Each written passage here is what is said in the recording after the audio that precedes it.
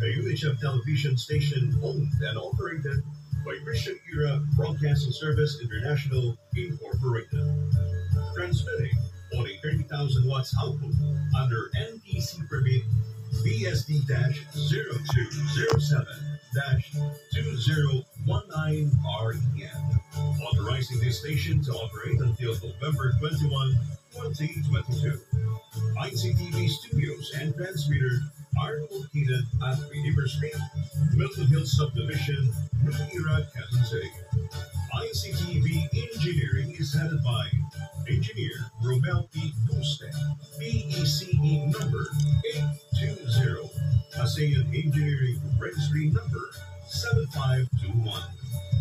ICTV transmission is carried out and maintained by the following professional electronics engineers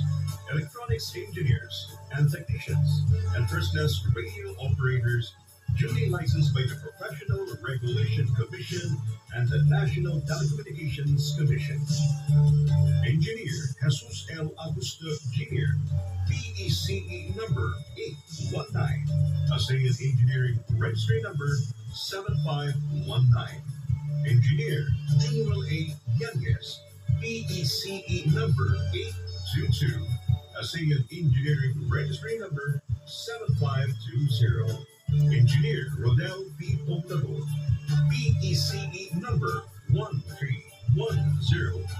Engineer Iver Von L. Palucinio, Engineer Ayon Alundaga, Engineer L. P. Dumayan, Engineer Fanny Rose A. Patron, Engineer Janelle Antem, Alex S. David, Grace R. Alcantara, May Lucas Junio, Fanny Lane Manulabdan, Luhasle S. Aviera, Lucky May Y. De Los Santos, BJ S. Rumbawa, Catherine P. Novida, Florante M. Ansa, Lola D. Gozo, Carlita V. Carpio. This is ISCTV, Iglesia Cristo Television.